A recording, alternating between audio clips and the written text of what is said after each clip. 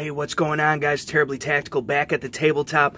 I know we've had a brief interlude full of, jam-packed political videos and all that stuff, and they're still going to keep on coming as long as the anti-gunners and Trump, the turncoat Trump, hashtag turncoat Trump on all of Twitter, Instagram, anything you could hashtag anything on, because he is stripping us of our gun rights.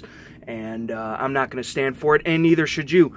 But enough with the soapbox. We are back at the tabletop talking about an oldie but a goodie, something that I really, really like. It's very useful, very collectible, not worth a terrible amount of money at the point, but some of them are, depending on where it's made and this, that, and the other thing, and the variation. But they're only going to go up in value once the surplus dries up, because it's a surplus Polish P64 Makarov, however you want to say it. It's a Makarov. This is the box it came in, cardboard box. It was imported by I.O., which is kind of putting a bad taste in my mouth, because I.O. makes a bunch of garbage and their CEO is an idiot. But they didn't make the gun, they just imported it, and I'm glad they did, because now it's in my hands. So we'll get into it. This is just how it came. Bought it at my local shop on consignment with the gun and 2 mags.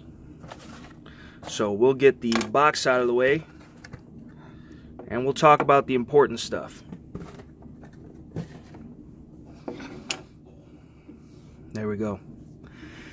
It's a beautiful gun in pretty good shape for how old it is. This particular one was manufactured in 1974.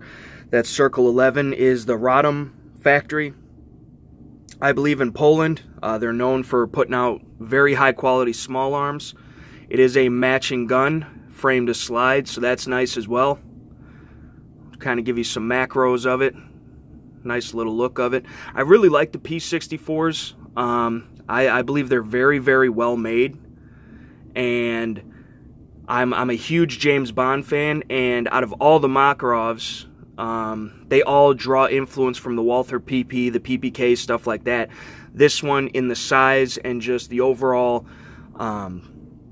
look of it, the overall aesthetics, it to me is the closest looking to a Walther PP or PPK, and seeing as those are unobtainium, and if you find one, then you're paying big bucks. For the price I paid for this will have to be a substitute in the meantime. But yeah, 2 mags. They are 6-round mags, so 6 plus 1. It is a smaller gun. I have larger hands, but with the pinky rest, I get a full 3 on there. It's ergonomic. You can kind of see from that angle. In the hand, it looks pretty much like a Walther PP. Like that a lot. Also features the same safety decocker that's slide mounted as the Walthers and most all other Makarovs do. Again, this is the Polish. It's got those ugly I.O. import marks, excuse me. But Radom Poland, 9x18 Makarov, and then it says 9mm. Do not put a 9mm in here. I promise you'll do it once. And then it is the model P64. So the bluing is really, really well done on this. I mean, it does have some holster wear, on the muzzle. It's got a couple little scratches and dings. It's not perfect, but this is an old gun, possibly used in service overseas, whether it be in the military or the police force. And these things have a lot of history, and they're very collectible. You can get them from a bunch of different countries. I have an East German. I got a previous video on that. Those are supposedly the more desirable ones, and they bring a little bit more money as far as collecting and stuff like that. And they're all well-made guns, super reliable, and a bunch of different countries made them. So China, Bulgaria, Poland, East Germany, Russia, a bunch of different, Hungary, I believe. The F.P.C is Hungarian, I believe. And I would like to have a specimen, an example from each country. Collect them like that, because as of now, they're not too expensive in the least bit, especially for what you get, the piece of history, a very well put together firearm, something that's proven in military service and law enforcement capacity. And they're pretty inexpensive. You can usually find them for $350 and under, depending on what country it's from. There's a couple different variants, you know, of certain country models, whether it's like the Target or, you know, the standard issue, and if it comes with an extra mag or it comes with the holster and the cleaning rod and stuff like that. Like I showed you guys, this one just came with the extra mag, so either way, for the price I paid, I'm more than happy. I think it's in really good shape. You know, it's not perfect, but you can't expect it to be because it's a military surplus handgun. I just love the history behind it. It's perfectly functional, and just really nice. I mean, a lot of guys carry these as concealed carry pieces. I mean, not just this one specifically, but Makarovs in general, because they're slim. They're more powerful than a 380. The 9x18 is in between a 9mm, which is 9x19. Again, 9x18 for the Makarovs, and then a 9x17 is a 380. So it's a little bit more powerful and better ballistically speaking than a 380 ACP. And the guns are usually a relatively good size. They're all metal construction. They're durable. They have a fixed barrel blowback design like you find on most 380s and stuff like that. So it's very inherently accurate and extremely reliable. And we'll kind of get to those features later on, show you how to break it down and this, that, and the other thing. But in the meantime, speaking of the 9x18, I mentioned this in my previous Makarov video, it was designed so enemy forces could not use their ammo in enemy guns to kill, you know, their own troops. So, hence the 9x18. A lot of comm block countries, you know, we're using that. Like I mentioned before, Bulgaria, Russia, China, East Germany, you know, Poland, all that stuff. It was designed, this one specifically, the Polish P64, was designed by 4 Polish military officers. Their last names were CZAK, which is kind of cool because we all know CZ and we all love AKs. You know, Niet rifle is fine type of thing. But yeah, CZAK, so if you ever hear of this pistol being referred to as the CZAK, that's where it comes from. The P64, like most military handguns, the model number is the year it was adopted or put into service. So it was adopted in 1964 up until about 1983 and is still being used in some capacity within law enforcement and military applications. So that's pretty cool. And like I said, you can find these things for like $250 and under sometimes a little bit more depending on where you're at and the availability, and, you know, grab them because these are great guns. There's a wide variety of commercial loadings out there. Hornady makes stuff for it. Pretty sure Federal makes stuff for it. You can get PPU, you can get Fiocchi, you can get a lot of stuff as far as ammo goes, both range and defensive loads. And in a gun like this, you can use ball ammo as a defensive load. You don't have to worry too much about over-penetration and stuff like that. I mean, they're great little prepper guns. Have a bunch of them stored away. They're great little carry guns, just workhorses. And they're collectible. They're just really cool. They got a lot of history with them. Very well made. You know, this one's got... I got to oil it up and wipe it down a little bit. It's got smudges and fingerprints all over it, but the bluing on this thing, you know, minus the wear, which is a given, being a surplus gun, I mean, the bluing is really nice. It's kind of a deeper blue. It's just a beautiful gun, and it's sweet. You know, I could pretend that I'm James Bond with this because I don't have the cash to fork over for a PP, so it is what it is. There was 2 different models originally to be decided upon to be adopted for the military service. This is the Model M. It was originally chambered for 380. I forget the other model number. I want to say W, but I could be wrong. And they chose the Model M, but they rechambered it for the 9x18 Makarov. It's a blowback design, so you will experience more recoil just because of the design of the gun and how it operates. But being an all-steel gun, it does help soak some of that up. However, it can be a little bit snappy in some people's hands, depending on your technique, you know, the strength of your hands and stuff like that. But it is what it is. It did replace the 7.62x25 Tokarev or Tokarev or however you want to say it. You know, I'm an American, so I speak Americanese, and that round is a smoking round. And in a lot of loadings for that round, it is level 2 and even I think level 3A. It'll go through soft armor. Is what I'm trying to say in some of those loadings. But it is a smaller bullet, and it's moving a lot faster. They actually chose this with the wider, heavier projectile that's moving slower to replace that gun. The Tokarev is a lot bigger pistol. It's kind of 1911-esque, but not really. If you ever had one or saw one or shot one, you can kind of get what I'm saying. It's a single action pistol. The ergonomics are somewhat similar. It's a single stack. It's very thin, pretty pointable, as is this. But it's a much larger profile of a gun. So choosing this, you get a smaller profile, and it's lighter at 21.2 ounces, being all steel. That's pretty good. It's a decent sized handgun. It's probably, as far as profile, a little bit bigger maybe than a Glock 26, but thinner. Definitely thinner, nice thin slide. These are wraparound plastic checkered grips. Actually do provide a decent amount of grip. These ones are worn down a little bit, but as far as the feel in the hand, it's perfect, even for a guy with bigger hands like I have. So it is a double single action pistol. So the first round is double action, and then the second shot and all the subsequent shots will be single action. There's a problem though. It is solvable, but from the factory, how they were designed, the double action trigger pull on this gun is atrocious. Anywhere from like 20 to 30 pounds and anywhere in between.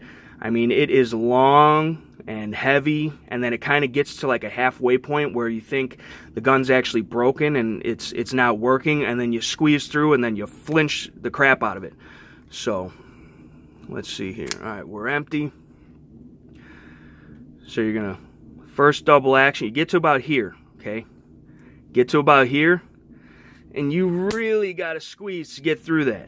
I mean, it's all of 25 pounds at least, which sucks. But in single action, it's actually about 4.5 pounds. You got a little bit of slop here, a little bit of take up, but there's no weight to it. And then amazingly crisp break, especially compared to that crazy double action.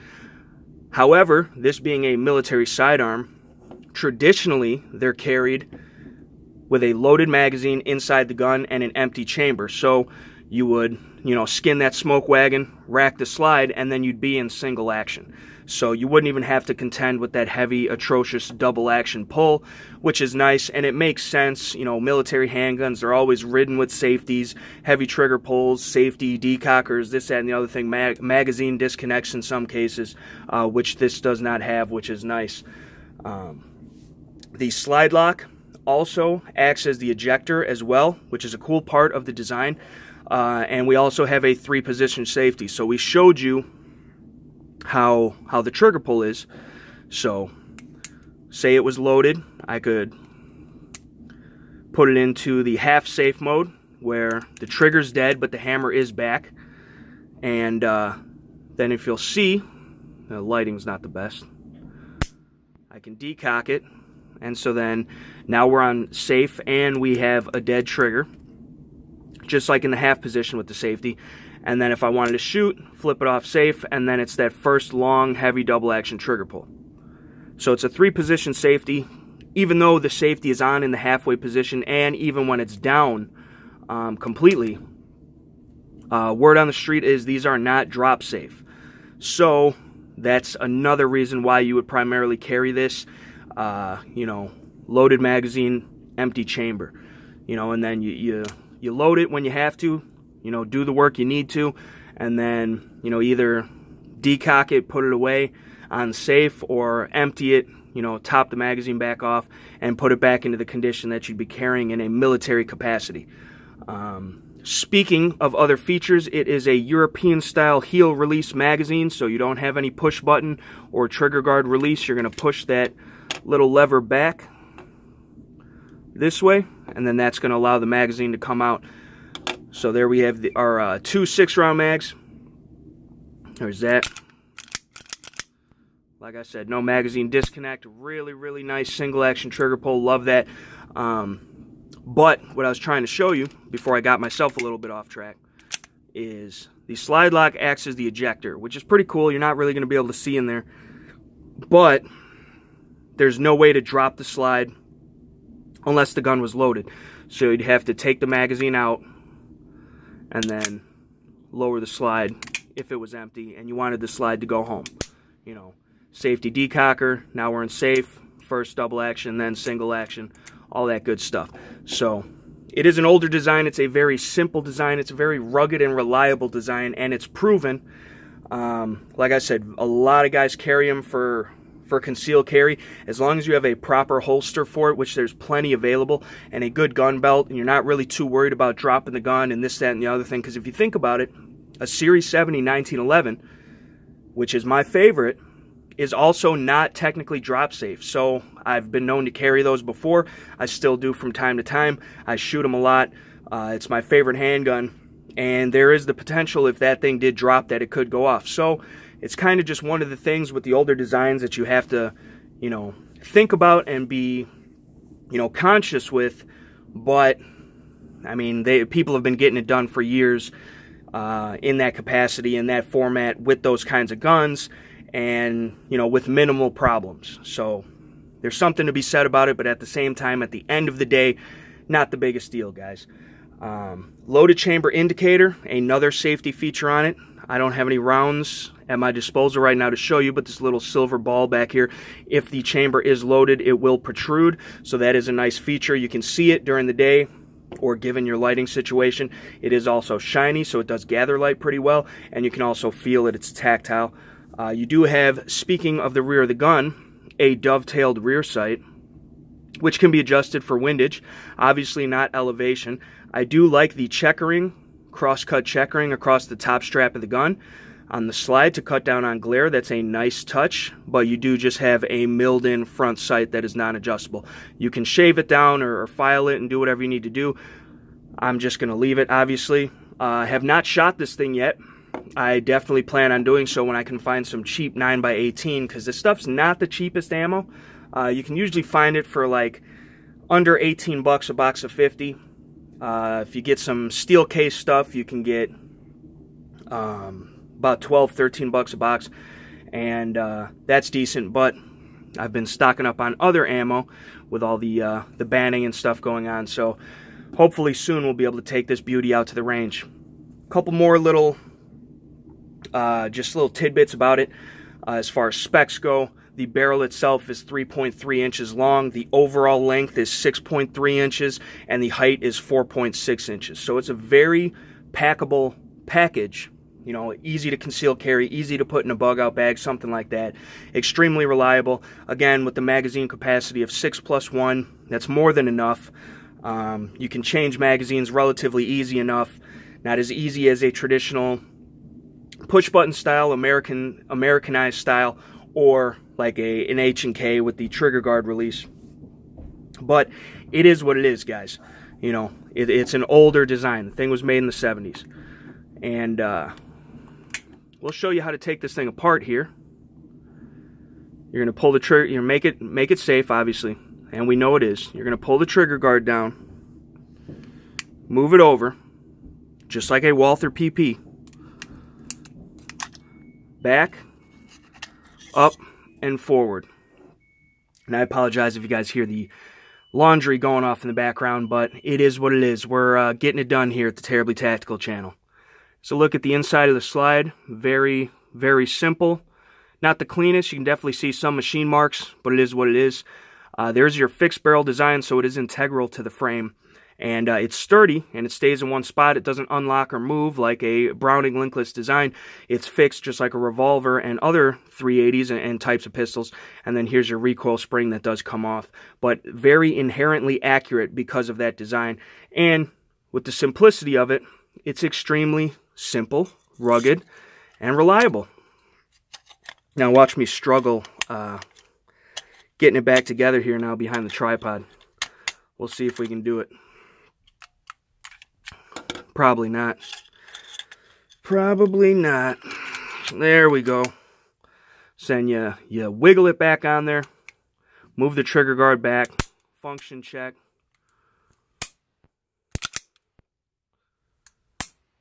There you go. Very simple maintenance. Very simple field strip and takedown. Very reliable. Inherently accurate design. Extremely collectible. Pretty inexpensive. And just overall, super cool. Check them out, guys. Hope you guys enjoyed the video. As always, the affiliate links, the Patreon link, will be down in the description box below. Please like, share, comment, subscribe if you guys like the videos. If you got any input, constructive criticism, if you guys just want to hate, feel free. Also, join the G.O.A. Please. They have done and are doing more for us than the N.R.A. The N.R.A. is actually on the other side as of late, as it would seem, and the G.O.A. is actually out there fighting. So please use the link in the description box as well and join the G.O.A. I think it's only $20 a year. And for that, I don't get any kickback. But if you guys want to shop at Forge from Freedom, get some sweet gun people apparel, feel free. I get a little bit of a kickback from that. And then if you guys feel to donate to the Patreon account, the link for that in the description box is below. So I appreciate it, guys. Thank you for watching. Hope you enjoyed it. Hope I didn't ramble too much. Hope you guys learned a little bit. And we'll see you on the next one. Thanks.